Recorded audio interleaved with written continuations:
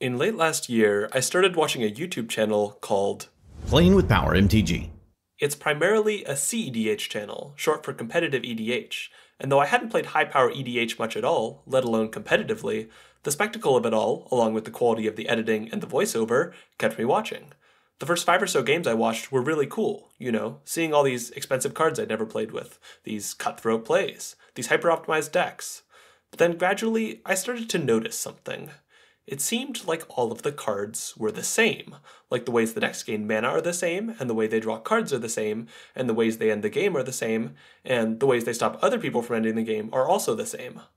This intrigued me, and with this observation, I did what any normal person would do. I looked up the top 10 cEDH decks and a popular deck list for each, and I compared the lists to see how many cards they shared. All told, there were 20 cards shared by all 10 decks, with 9 of these being lands, 5 being mana rocks, 4 being counterspells, and 2 being card draw enchantments. There were also a number of cards shared by all decks that play a particular color, such as Dockside Extortionist, Silence, and Demonic Tutor. Most interesting of all were the win cons, with the 2 dominant ones being Thassa's Oracle Demonic Consultation, run in 7 of the 10 decks, and Underworld Breach Brain Freeze Lion's Eye Diamond, run in 6 of the 10 decks. Only 2 decks ran neither of these, those being Kinnan, which generally wins through an infinite mana combo, followed by playing out its entire library, and Sisay, which generally wins through a family of flicker-based combos that it can tutor out with its commander. With this exercise out of the way, I had established that, yes, there is quite a lot of card overlap in cEDH. But why is this exactly? And what effects does it have on the format? The first reason that there's so much overlap is simple. At a competitive level, players want to run cards that are as fast, as flexible, and as efficient as possible. When you're playing a chance-based card game, where you might have access to only a small portion of your deck at a time, every draw needs to do as much as possible. This is also the case for other competitive Magic the Gathering formats, but EDH is different from Modern or Legacy in that it's 100 cards and singleton. This means that, for a given type of card, you need to play a lot more different copies of that type of card than in a 60-card format. If we look at Modern Murktide, it's running 9-ish counterspells in the main board. The MTG Goldfish list contains 4 copies of Counterspell, 2 copies of Spell Pierce, and a single copy each of Spell Snare, Stern Scolding, and Subtlety. A similarly interactive cEDH deck will often end up running 12 or more differently named counterspells. While there will usually be a short list of potential meta pivots in a format like Modern or Legacy, in cEDH you're already playing the maximum allowed number of your 7th, 8th, and 9th favorite counterspells because you have to. This effect applies to most other areas too, particularly ramp, draw, and win conditions. Ramp is the most homogeneous. Fast rocks, rituals, 1-mana dorks, and lands that tap for multiple mana are king here, though decks usually want rocks badly enough to run a couple 2-mana rocks as well. Draw usually ends up being things that abuse either the multiplayer aspect of EDH or the 4D life aspect. Rhystic Study, Mystic Remora, and Esper Sentinel are ubiquitous, and Ad Nauseam is so powerful that it blurs the line between draw spell and one-card win con. Speaking of win cons, these tend to be overwhelmingly combo-based. Underworld Breach and Thassa's Oracle-based combos tend to be by far the strongest available due to their low investment and resiliency, and most cEDH decks contain either one of these or a combo directly tied to their commander in some way. This doesn't necessarily mean that cEDH decks are boring in how they win, but it does mean that when you look at somebody's commander and the colors they're playing, you'll often be able to immediately guess one or more of their win conditions.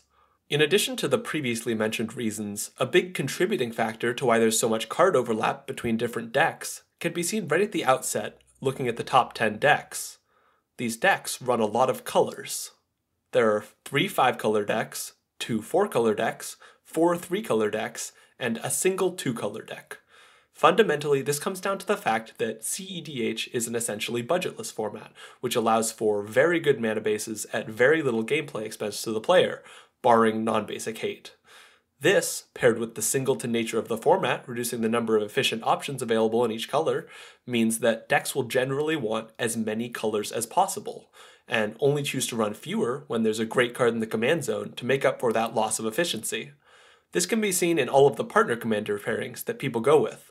Are Vile Smasher the Fierce and Tana the Bloodsour insanely powerful cards?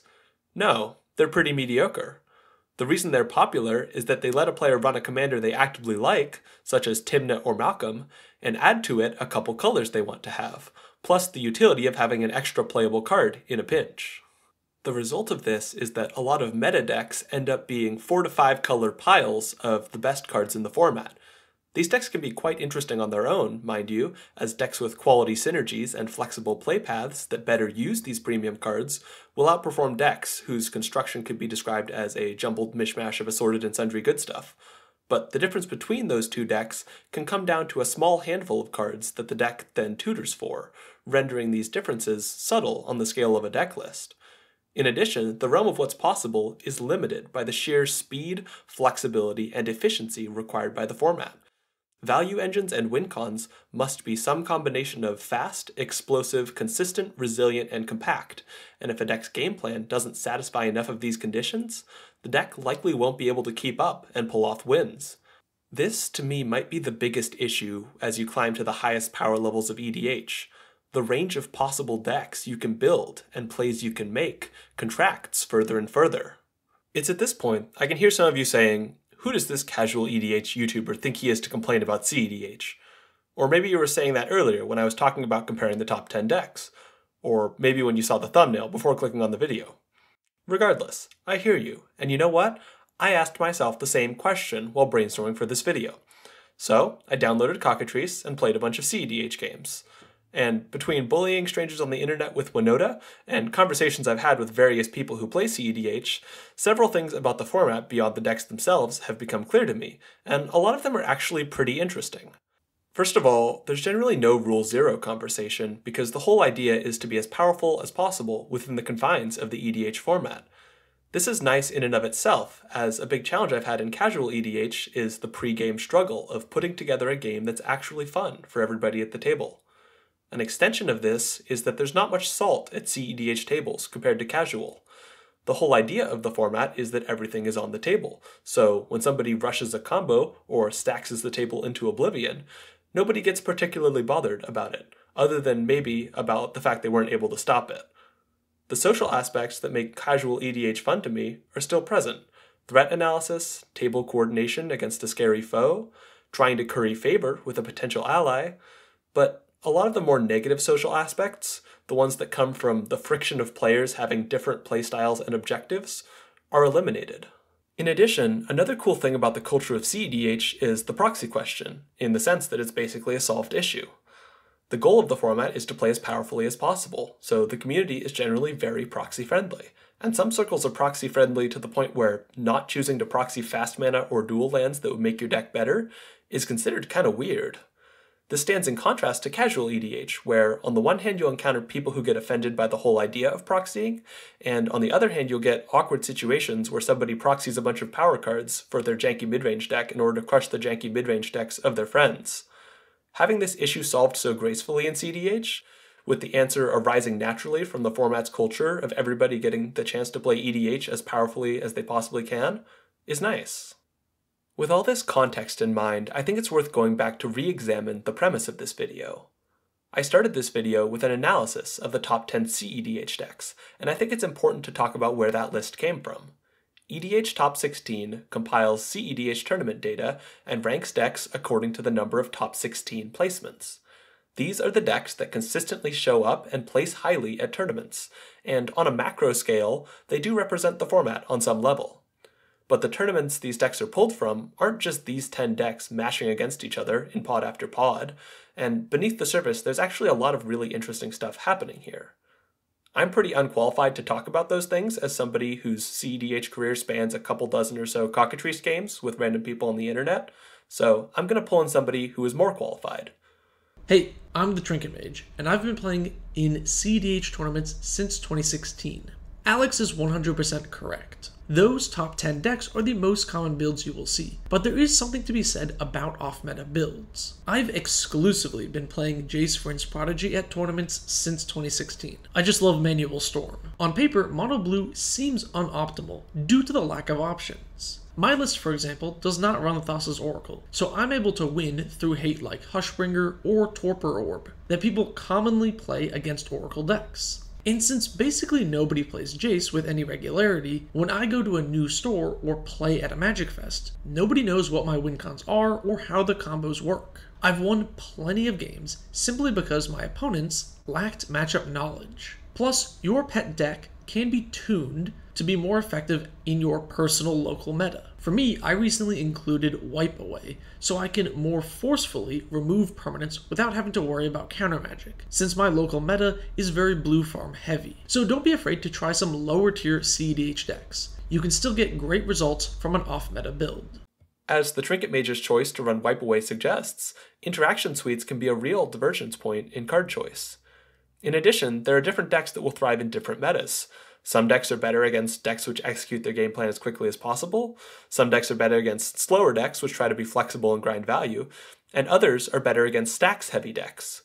Depending on the composition of decks played at a given place at a given time, it can be highly effective to run decks that wouldn't normally be considered top contenders. As a final point in this section, I think it's interesting to think about some of the weirder implications of the cEDH meta, ones that specifically derive from the predictability of top decks. Praetor's Grasp is a card commonly played in ad nauseam decks, because as long as there's at least one similar deck at the table, it's effectively a Grim Tutor with upside that also pulls a pivotal card from an opposing deck. Mnemonic Betrayal is an even more powerful example of this idea.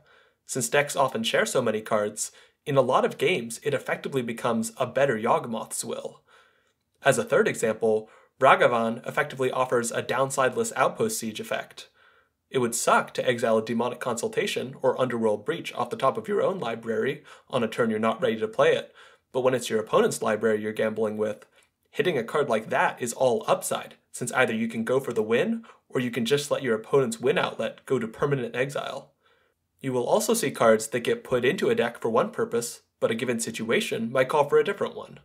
Burgi, a great mana generator, can instead be cast as a draw engine if a player really needs a way to dig through their library during a given game.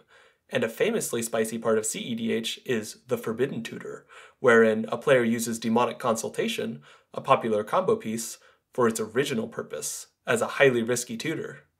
I find these sorts of use cases really fun, as they turn the ostensibly bland card diversity of some of cEDH's top decks on its head, inventing new use cases for existing staples. This video has been a bit of a journey, because painting a picture of a whole format is an inherently challenging task. I'd encourage anybody who is interested to give cEDH a try, since it's a pretty unique MTG experience. It's also just about as proxy-friendly as EDH gets, especially if you use a program like Cockatrice, where not owning the cards is already built in. My feelings about cEDH are mixed, because as a format it has some pretty cool attributes.